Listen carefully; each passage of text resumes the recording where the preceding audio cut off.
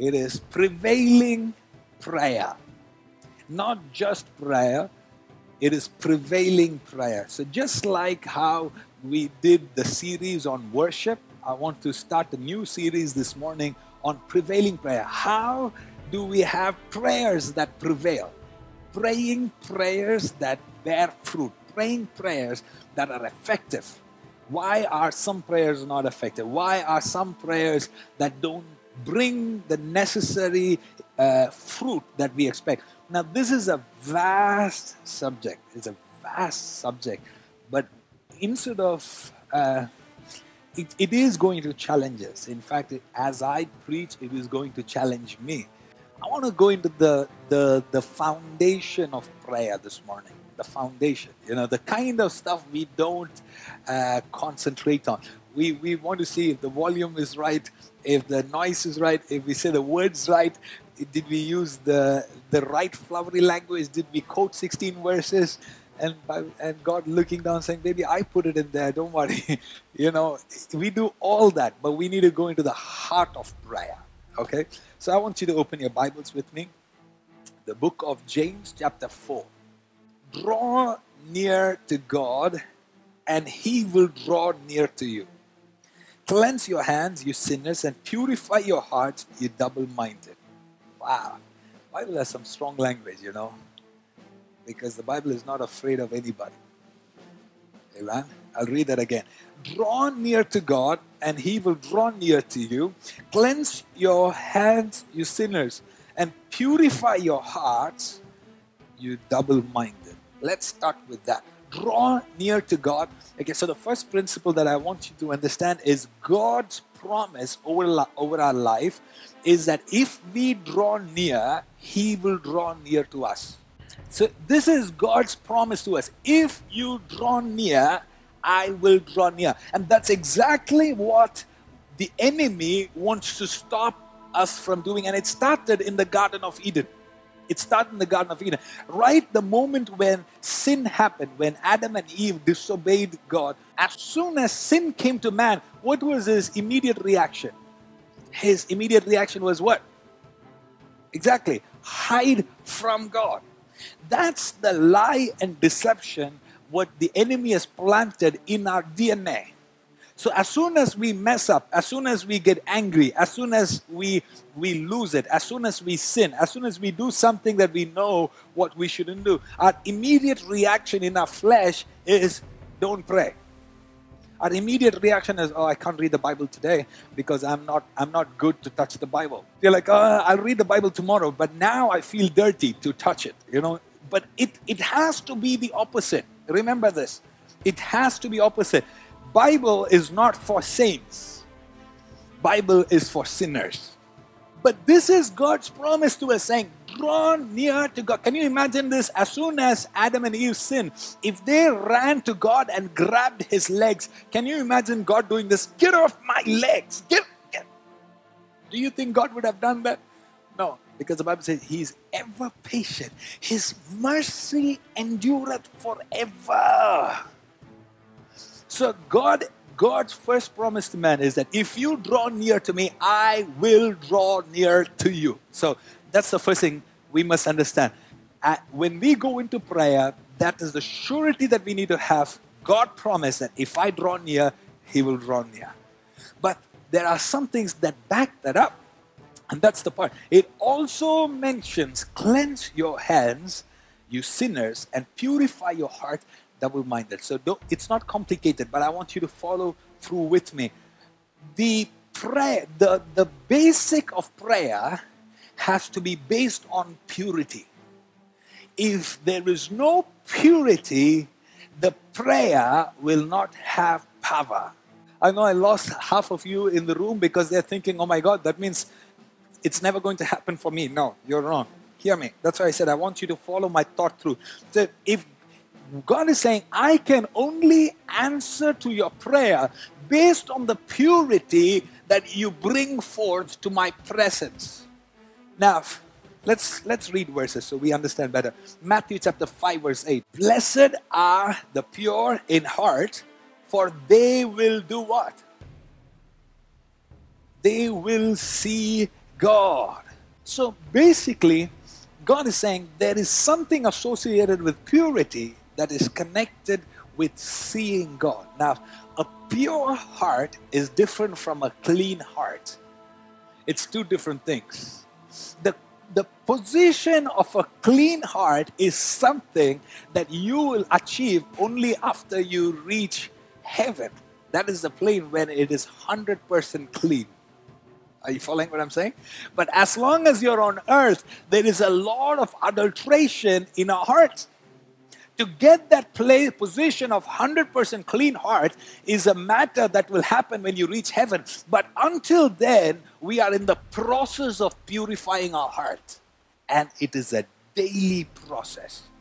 Okay? So if purity is what God is drawn to in our prayer, that purification, how do we enter that purification? Because let's read this verse. Matthew chapter 21 and verse 22. The Bible says, whatever you ask in prayer, you will receive if you have faith. Now that is connected with purity.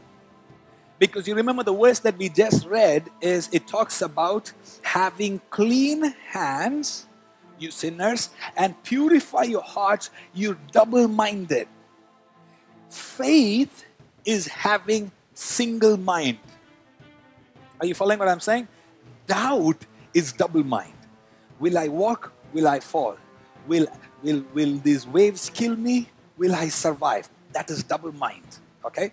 Now, the opposite of double mind is having that single mind in God that says, I know God is able. Now, that kind of faith will only come from purity. That kind of single-mindedness, that kind of faith will only come with what? Purity. The best example I can give you is if I'm walking on the road and somebody comes and tries to snatch my bag, touch my bag, I'm going to get violent. No, not that violent, but, I'm going to get defensive. You know what I'm talking about?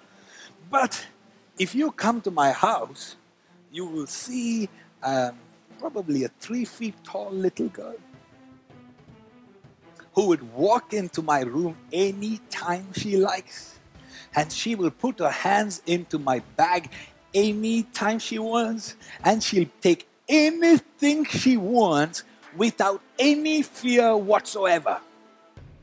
And that confidence comes because of the faith she has in the relationships.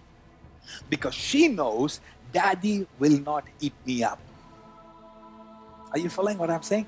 She knows that whatever belongs to Daddy belongs to me. She has that confidence. Are you following what I'm saying? Now, that is faith. Faith is having that relationship with God where you know and you know and you know and you know without a shadow of doubt that you can walk to God and He will answer your prayer. But so what if I were the devil, then I would do one thing to disturb that faith, is to break your relationship with God. To disturb your conscience. To come to you and say, hey, you did that last week. Hey, you're not worthy. Hey, you got angry with your wife. Hey, you didn't treat your husband right. Hey, you got upset with your children. So there's going to be so much guilt and condemnation in your heart that when you close your eyes and say, God, I need your help. But your prayer is so weak because there is no faith. Because you think you don't deserve. Now here, this is something I want you to remember. God does not answer prayers. He answers to your faith in your prayer. Are you getting what I'm saying? So the devil, if he's targeting you, what does he want to target? He wants to target that faith that you have in God, that confidence that you know that you come in and say, Abba, Father, immediately heaven is listening to you. It is in that point when whatever you pray in faith, and God answers. I want you to open your Bible to Galatians chapter 5, verse 5. Now this is the first line. It's beautiful. For through the Spirit, by faith, we ourselves eagerly wait for the hope of righteousness. So faith, how does it come? How does it come? Through the what? Through the Spirit. Now, this is where the church goes wrong. Because we have such a wrong idea about faith, where we think faith is willpower. We think faith is saying, just some people say, just keep saying it, it'll come. Some people are trying to trick the mind. Faith is not willpower. Faith is not about fooling yourself. Faith is not saying the sky is blue, sky is blue, sky is blue. There's power in the blood of Jesus. You say it 20 times and brother, faith will come. No. That's not. Faith is not fooling your logic. Are you following what I'm saying? That is a wrong teaching. Faith is not just saying it as till we fool our minds and then one day our mind says, okay, this is that. No. There is a faith that comes because we think through our mind, and there is a faith that comes through God. It's two different faiths. When Jesus mentioned, have faith, if you have faith, all things is possible. That root word means have God's faith. It's not our faith. It's not our weak faith. There is a supernatural faith that comes from God. It is that faith that brings results. It is not us trying to fool our logic. It's not us fooling us saying, no, it's okay, it'll be all right. Say it 25 times, brother, faith will come. No, it's not true. Now, there is a faith that comes from God that goes beyond your logic. Your logic says it is impossible, but everything in your spirit knows, and it knows without a shadow of doubt that all things are possible with him who believes, because I serve a mighty God. That is a God kind of faith that will bring the dead back to life. That is a God kind of faith that will bring miracles. It is not fooling your logic. It is not trying to fool your mind. It is a faith that is born in the Spirit. When the Spirit says, I know the logic says this, but there is a deeper knowing through the Spirit. Somebody shout, through the Spirit. So that's the first thing I want you to know. Faith comes through the Spirit. So sometimes, many times, our prayer is not answered because it is not rated in a God kind of faith that comes through the Spirit. Now, this is the beauty of it. I don't want to give you too much details, but I'm going to try my best to put it in a capsule this morning. Many times, we pray without the God kind of faith. The faith that we have is the human logic-defying confessions. So we're like, no, I'm going to get this job. I'm going to get this job. This is my day. The devil is lost. I have victory in the blood of Jesus. I'm going to get it. Then you don't get the job and you go, you don't want to clap hands. You don't want to shout hallelujah. You don't want to worship God because your heart is quenched. When there is real faith, there is no disappointment. Because you know all things work together for good for them that love God. So the faith that is rooted in the Spirit is not moved by what happens around you. So it means your prayer is going to be fueled by the Spirit and the faith that comes through the Spirit. Second, I want you to go down to the next verse 6 of Galatians chapter 5. For in Christ Jesus, neither circumcision nor uncircumcision counts for anything, but only faith working through love. Now this is very crucial in our walk with God. Because there is going to be from time to time people that you don't want to love. But God is saying, I can only move my hand when there is love. If you look through all the miracles in the Bible, Jesus was moved with compassion. His heart touched their hearts. It was in that love miracles happen. Even this morning, it is through that heart of love that heaven moves. As we learn to love, there is power and faith that will build inside you, that has power to answer your prayers.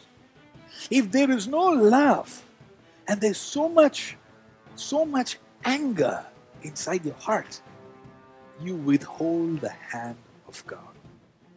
Now, this is a part that many people don't like to think, because you just thought that if I have faith, I can do miracles. But the problem is, faith is fueled with love. Are you following what I'm saying? It's not faith to do the miracles. It's not about faith to heal the sick. It's about, why should they be healed? It's a person behind that sickness. It's a soul that is hurting. There is a person behind it. So it's not about miracles. It's about having that compassion for the deliverance of that captive that makes your heart overflow with love. That brings faith that God acts upon. Sometimes we just make it all about miracles. It is not. It is about, why should God do that miracle? Because your heart is overflowing with compassion. And the Bible says Jesus had compassion upon them and healed them all. Because out of the overflow of love, faith increases. And with that faith, you can go to God and say, God, they have to be healed. They deserve to be healed. I stand in the gap for the healing. And there is that furious love that releases furious faith that bring great miracles. Number 3, faith works through forgiveness. That's why I sighed, because it's a hard one this morning. Because we just want faith, we just want miracles, but we don't want to know what fuels faith. Jesus linked faith to forgiveness. The power of prayer and miracles to forgiveness. Now, some of you are like, really? Yeah. Let's read it. Mark chapter 11, verse 25 and 26. And whenever you stand praying, forgive. Did you hear that? No, you didn't. Come on. Did you hear that? You're acting like you didn't hear that. No, that's for the brother sitting next to me, Pastor. If you have anything against anyone, so that your Father also who is in heaven may forgive your trespasses. My friends, that means God is saying, if you haven't forgiven your brother, if you haven't forgiven your sister, no matter how nice your prayer is, I'm not hearing it. That prayer does not have faith for the working of miracles. A prayer that is offered without forgiveness is a prayer that has no faith that works miracles. Can I say that one more time? Prayer that is offered without forgiveness is a prayer that the enemy claims. So when you go up to God and say, God, you got to do this for me, the devil is standing and saying, no, God, you cannot answer her prayer because you are a covenant-keeping God. You are a God of justice. You are a just God. You are a merciful God. She has not shown that mercy to her sister. She fought with her mother last week. She hasn't called her dad for the last 3 months. So the devil now stands there and says, you cannot bless her because there is unforgiveness in her heart. But God is saying, when you forgive, my forgiveness will flow for you. You don't need to forgive anybody if you don't need forgiveness. Do you hear me? You only have to forgive them if you need forgiveness from God. And God is saying, I cannot forgive your sins unless you forgive your neighbor, your brother, your sister. And that is a hindrance for your faith being answered, your prayer being answered. So God is saying, before you pray, forgive those you are unable to forgive. I want you to read this. We are going to ask the Lord this morning, God, our prayers cannot go unanswered. How many of you can say an amen? We as a church, when we pray, we are going to see heaven open above us. Can I give you an example? I don't know if I gave you this example before. I think I did once, but this is important. You see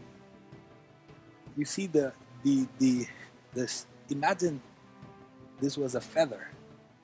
See, it floats and it's easily carried with wind. If a wind blows now, can you imagine what would happen? This would be carried by the wind. Am I right? It'll go as the wind blows. But imagine this is wet with water. What's going to happen? It's just going to drop straight down. Am I right? Somebody help me clean that later. And that's the problem with unforgiveness. That's a problem with bitterness. The wind is the wind of the Holy Spirit. If you want to be carried by the Holy Spirit, you have to be light as a feather. Your heart has to be light. Look at your heart and say, behave. You listen to me. Come on, speak to your heart right now. Say, heart, you listen to me. You will forgive when I ask you to forgive. You will love everybody because I cannot afford my heart to sink, but it must be carried by the Holy Spirit. Is this church going to be carried by the Holy Spirit? Is this church going to be carried by the Spirit of God? Then it must be fueled by love and forgiveness.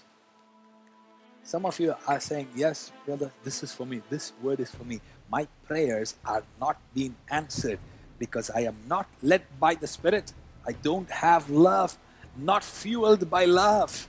And I don't have forgiveness. So for them, Acts chapter 2, verse 37 to 39. Now, Peter goes up to a group of people that thought that they were in the right because they were Jews. They said, hey, we are doing everything that Moses commanded.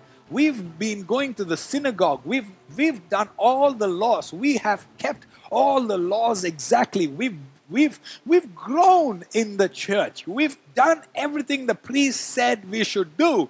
And, we've sacrificed the way Moses commanded us to sacrifice. We've done everything. But something was still missing. And that's where I want you to pay attention in this verse.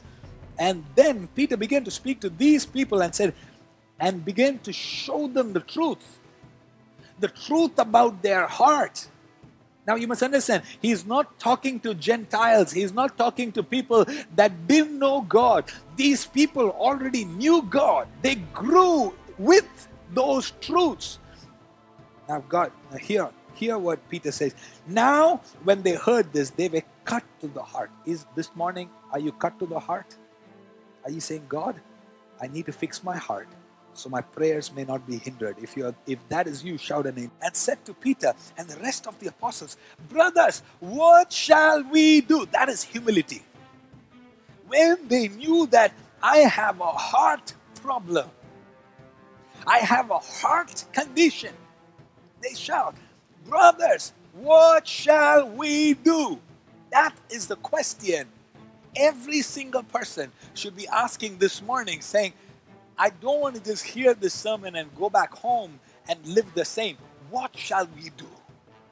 What shall we do to change the situation so that our prayers may be answered? That when I open my mouth, heaven opens above me. This is my inheritance. Oh, did you just hear what you said? Did you just hear what you said?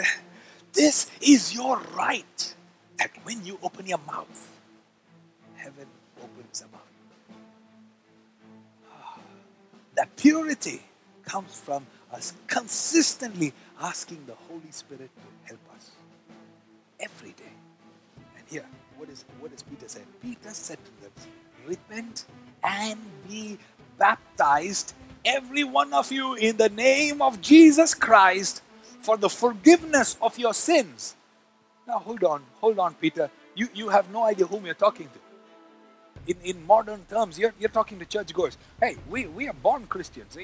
You should be going down to Hindus and Muslims and Buddhists and preaching the sermon. You got it wrong. I just came from the temple. You don't know what you're talking about, Peter. Yes, I do. This is not something that is exclusive for somebody else who are not Christian. This is for the entire humanity, whether you were born in a Christian house or not. Just because you live in a garage does not make you a car. Just like sitting in McDonald's doesn't make you a hamburger. Are you following what I'm saying? Just because you go to church, just because you were born in a Christian family, and just because you got a Christian name, doesn't mean that this is not applied. This is applied to everyone. And that is the lie in our generation, where people think that, hey, that's not for me. That verse is not for me, because I don't need to repent. I don't need to be baptized, because I got baptized when I was a child. But hey, when you were a child, you didn't even know what was happening. Peter said to them, repent and be baptized, every one of you, in the name of Jesus. This is important. Guys, don't miss this. It's like saying, hey, I went to take a shower. It was beautiful. The water was fresh. And after I poured water all over my body, then I applied soap and I came out. No. Go back in. You got to put the soap first. And then comes the water. It cannot be the other way around. It's not be baptized and then when you grow up you can repent. No. It has to come with the knowledge. When I was preaching in Haiti, the power of God was moving so powerfully, and I told them, I said, this is a public statement. It's not something that you will put your hands up in the halfway through and say, yes, Brother Shaiju, you know me. I want to accept Jesus as a personal Savior, but don't ask me to come forward. Don't tell anybody. Don't publish it. Don't tell my family. Hey, there are people that are being martyred in dozens like sheep because they love Jesus. How dare you keep this a secret? We are not ashamed of living for Jesus, baptizing in the water, because Jesus died on the cross naked for us, and he was not ashamed to do that. Here, there is 1, 2, 3, 4, 5, 6 of them that are coming into the baptism. They are declaring to the world, somebody died for me, and I acknowledge that. And I want to, as an adult, take a decision saying, hey, I want to obey God. Why have there been so many denominations and separation in churches for a simple thing like that? Here is an adult that wants to declare to the world that I am not ashamed to be a follower of Jesus. And why has churches been divided? Because of the simple truth. I'll tell you, my friend, whether you like it or not, the enemy doesn't want you to do this. Because you know what? As soon as Jesus got into the water, the Bible says, heaven door open. This morning, we are going to say, God, we don't want to be namesake Christians. Our prayer will be prayer that carries power. Open your mouth one more time and say, Father, increase my faith. Give me the grace not to be distracted with the obstacles that are around me. And give me the grace to follow you with 100% faith. In the name of Jesus. In the name of Jesus. Every obstacle that is standing in my way shall not distract me in believing God for the impossible. Because I serve a God. Through him, all things are possible. In Jesus' name. I want to ask 3 basic questions that are required for this. The first thing that I'm going to ask him is, do you believe that Jesus Christ was born of Virgin Mary?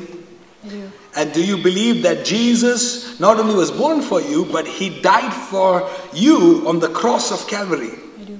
He says he does. Do you believe that Jesus, he rose again on the third day and he's coming back to gather the saints that are waiting for him? I do. Amen. And all the three questions he says, I do. And that's what we are going to do with the rest of the candidates as well.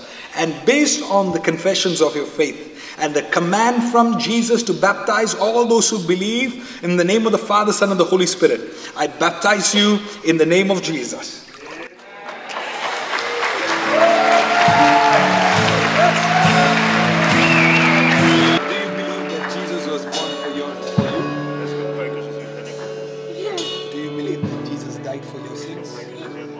Yes. He rose again So on the third much. day and he's coming back Yes. for you. Based on the confessions of your faith Yes. and the command of God, I baptize you